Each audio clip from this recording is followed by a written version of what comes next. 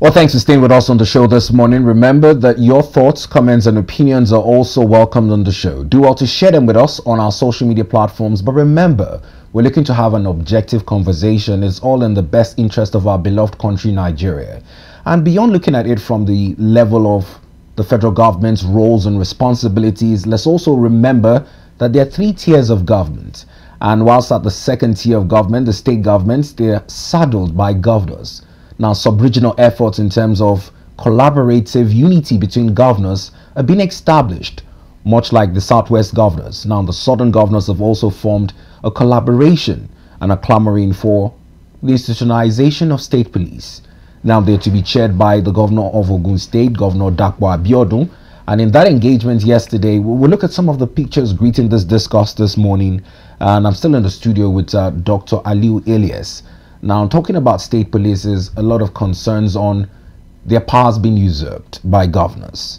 Now, whilst there is federal police as well who are domiciled under the power of the IG, the state police would now have their controls taken directly from governors. At a collaborative forum under the SGF, would they now, in your thinking, be answerable to the chairman on a collective level, or would they still have to go through the others from their respective state governors? Here we see the governor of Cross River State, more central. We have Governor Alex Oti also sandwiching him there, following the engagements of the southern governors yesterday. Right. I think state security is very, very key, and in fact, it can even go as far as local government to have their own say, because local security is local, and there's nothing you can do about it. It's quite local. So, for what I would just expect in the design is that they should design it in a way that local government security will be answerable to states, the state will be answerable to the federal government. But this, as it were now, the system is that when you even see trouble going on in your state, you have to call the IG. The IG have to call the commissioner of police. The commissioner of police have to call the DPO in charge. It becomes a very cumbersome way of doing things. But if it's that the state have its immediate action, that you can actually say, okay, security, go to the, in fact, you don't even need to call, they are there already. You just take action and report appropriately. So I think state police, it's a better way to go. For those people that say we are not mature, when are we going to mature? Because if we have state police, our insecurity will not degenerate to this level at which everybody is having a palpable fear in every home. In fact, some states are it's so deep in some state like Katsina. If you look at Katsina, you see that some local governments are even under threat every time. So I think we should do more. But for Southwest, that we have much more advancements, whereby in Southwest you could see we actually virtually know ourselves, because people can say, okay, we know you, we don't know. But in the north, it's not like that for us. In the north, they're more densely populated. Then even because of the central language that we have, you hardly know who is actually who. People even come from as far as Niger, as far as Chad, and they are domiciled in our environment. We don't really know how much about them. In fact, funny enough, they could even show you their their identity card, national identity card. So I think that's where we need to start working also, because national identity card getting to the hands of people that are not Nigerian is also a factor that we need to consider. Because if you go to Southwest, when you say you are from so particular area, it's easy to actually know, but in the north it's pretty difficult to know. So I think state police is the way to go, whereby we'll get to know and there will be direct command from the state governor, who actually is the chief security of that state. Well, interesting conversations this morning, and on more feature highlights on the program this morning, we'll turn our next attention to a development that has more economic concerns to it. Now, on the front page of the Guardian newspaper, it talks about a central story on the delisted firms, where stakeholders have over 130 billion naira trapped in SEC Finance Ministry 5 years after. Now, beneath that picture, beneath that lead story, you also see the faces of the gentlemen concerned. Now, the coordinating Minister of the Economy and Minister of Finance, Mr. Wale Edun. You also have Mr. Popola there and Mr. Agama. It's one of those challenges, and we keep on hearing these issues of delisted firms, stakeholders funds trapped 130 billion naira. The other day, I remember off the show, I was trying to reach out to you for some information in terms of payment in relations to this as well. Right. I think our regulatory body need to do more. If because I think they are the ones that are not really helping Nigerians. Because as a regulatory bodies, you also have to get to know when a particular organization is getting weaker, when they are having problems, when they are having issues, like issue of heritage bank. Before it gets to degenerated to this level, CBN must have seen the hands of that things are actually getting worse to an extent. So most of these companies have they are under a particular regulatory body. So regulatory body have that onus to be checking on them virtually every year, to be checking their status, and from there when they are about to fold up. You won't let it happen, so that the people that invest in it will actually find a way of recouping their money. Look at heritage bank. They said anybody that is having amount higher than 5 million has to wait until the property of the bank is being sold, and that's a serious problem. So I think SEC also need to do more to actually make sure that they understand the health of that organization. Perhaps there's a different way of looking at the health of an organization. Even common pension payment, PENCOM, where you see that they are not remitting PENCOM as, so that means something is actually. But the thing is, Nigeria, we always find a way to really dodge those things. But I think every company that gets liquidated, they should trace it back and make sure they hold the regulatory body responsible as well for such, because with their good monitor, it will not have happened. Now, there's called for enhanced regulation, especially as stakeholders have over 130 billion naira trapped in the second finance ministry 5 years down the line. Now, still on more economic concerns, this morning we're told by a feature story on the Punch newspaper that the Federal Executive Council meeting is set to hold today. And some of the contemplations on the ground of that meeting would be on the determination for a new minimum wage. Remember, the President Bola Ahmed Tinubu was supposed to transmit a bill on that to the National Assembly, but is currently on recess. Let's pick up the Punch newspaper, look at a few feature stories before we get into the headline story in the Punch newspaper this morning. Now, captured above the masthead on the Punch newspaper, you'd find the picture of President Bola Ahmed Tinubu inserted at the top left-hand corner. It has the catchphrase minimum wage. Be patient with Tinubu, presidency pleads.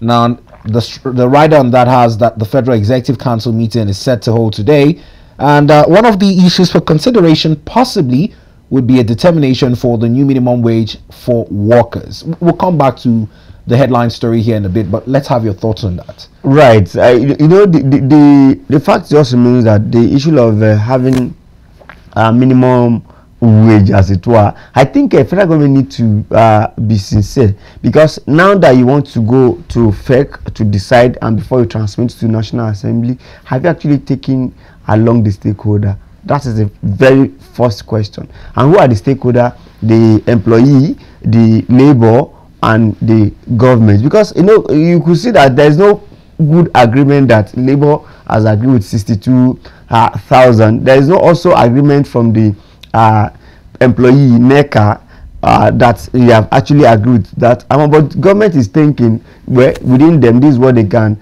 afford. So now, if you transmit this to National Assembly and we continue to have labor issue, it becomes a serious problem. Then there are other labor demand that I think labor also should, because for me, I think labor should always go beyond asking for pay rise at every time. It's not about pay rise. You can be getting 1 million naira salary, but it has no value.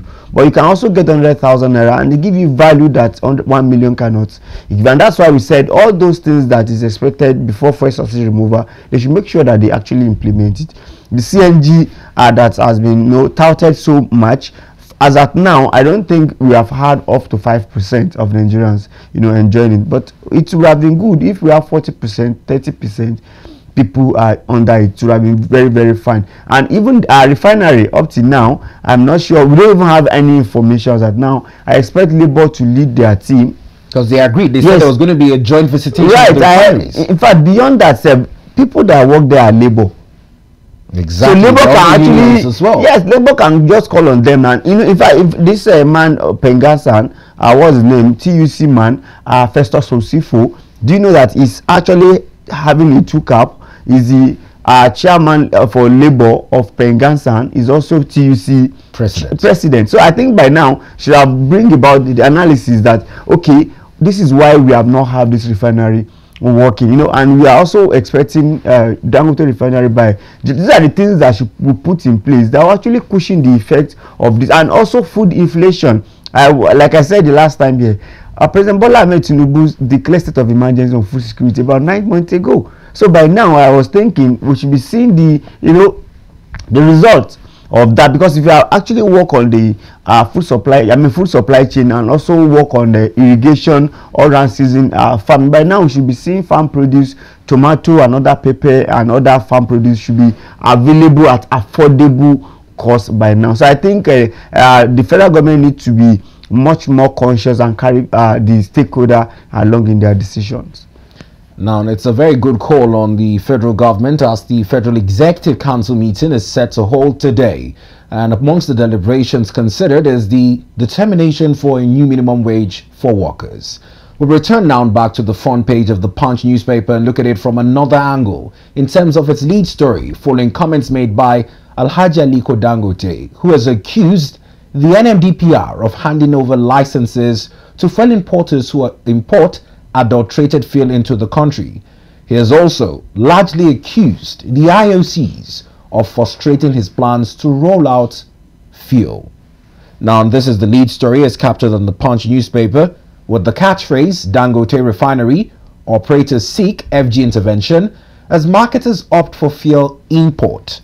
Dealers slam IOCs, NMDPR silent amid dirty fuel importation accusation. Right, I think it's quite interesting that Alhaji Aliko Dangote is actually bringing this. But before I make comment on the story itself, you recall that Dangote immediately came into cement. Cement also have issues and people suffered, because where is Benue cement, where is Boham cement, Ashaka cement, where is Ashaka cement, where is the Beto cement? It's because of Dangote, who actually came with a kind of superior and what have you, and all those other one are having serious challenge.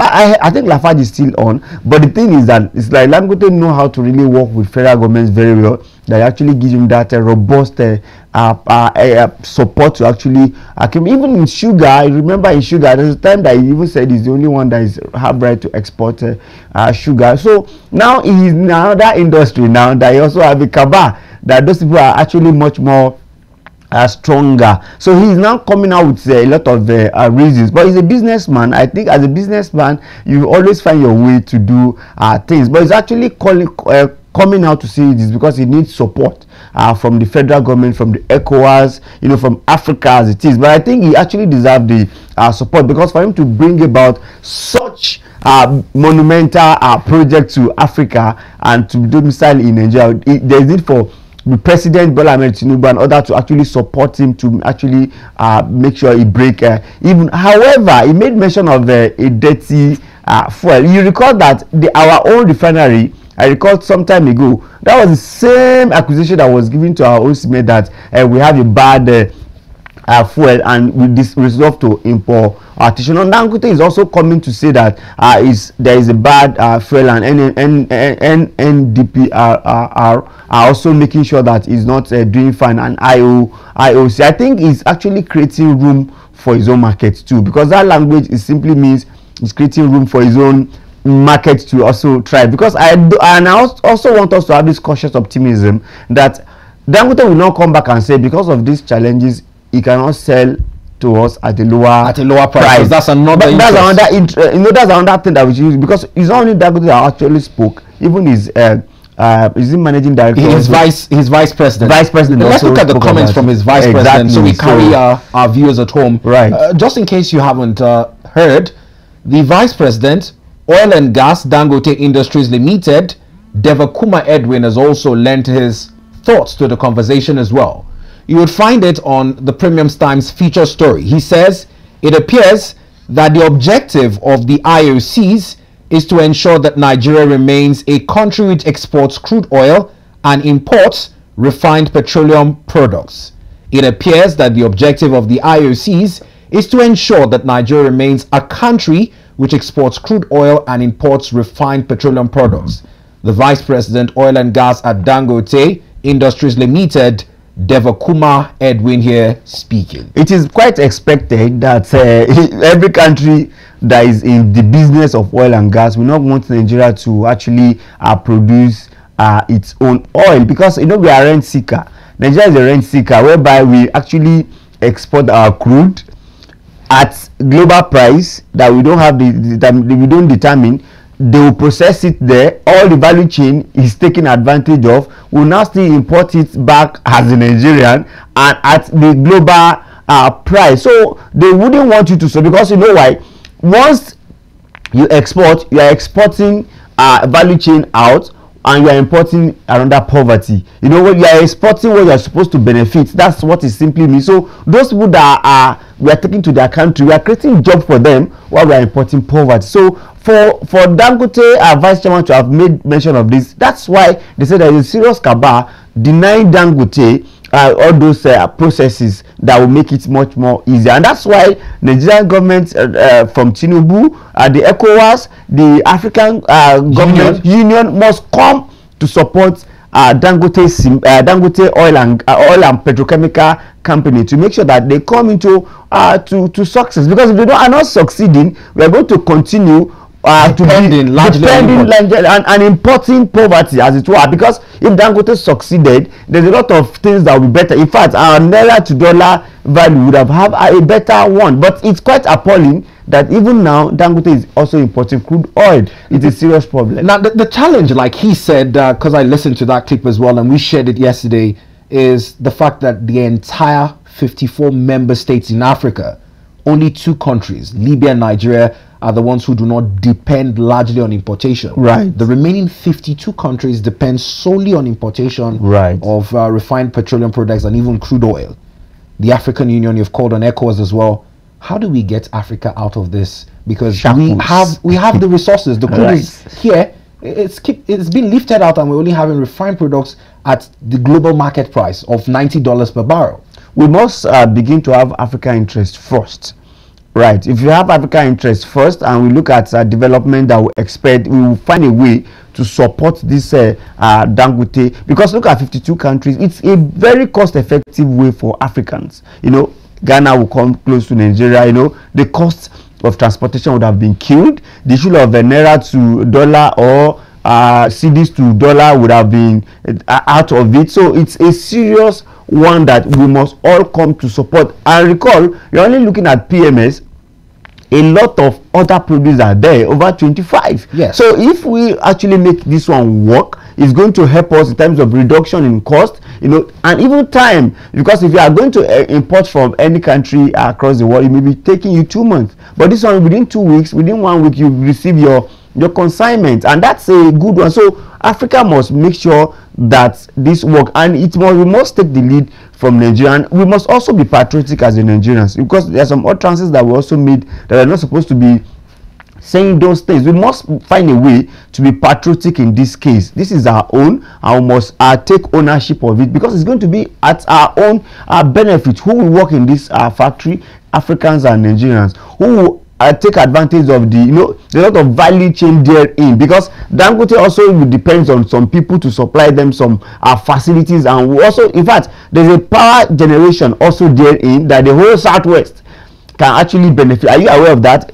That Dangote refinery, if it's well supported, they can generate power that will help all the Southwest, even let's say South, that will benefit from. So we must find a way to make it work. But Dangote in itself must also be ethnocentric, we want to say, to also consider us in terms of the cost, because cost also matters. Because you could see that some marketers are saying now they want to go and import, right? So they want to go and import is also a sign that if Dangote does not give us a better price, they will also open the border for them. And let's even look at FMCG, fast moving consumer goods. Look at the competition in that area. If we have a robust competition like that in our things, I think that will be fine. So I think we need to do more to support Dangote in this fight against international conspiracy, or cabal as it is called.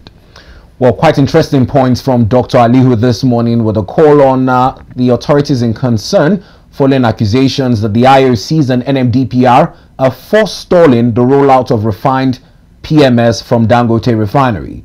Now, we look to wrap up with 2 more papers, and then it will set the premise for a professional angle to the discussion as Nigeria currently battles with cholera, and the World Health Organization has put the death toll at over 1,900 deaths since the first case was recorded this year in January.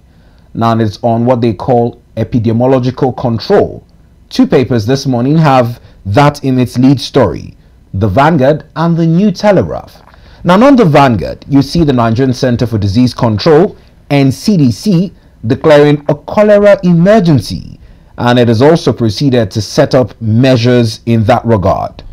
Now that story is the similar focus on the New Telegraph that says epidemiological evidence and CDC declares public health emergency on cholera, places Nigeria on high risk of transmission, impact, activates EOCs as death toll rises to 29 in Lagos, 53 nationwide, records 1,528 suspected cases across 31 states as of yesterday.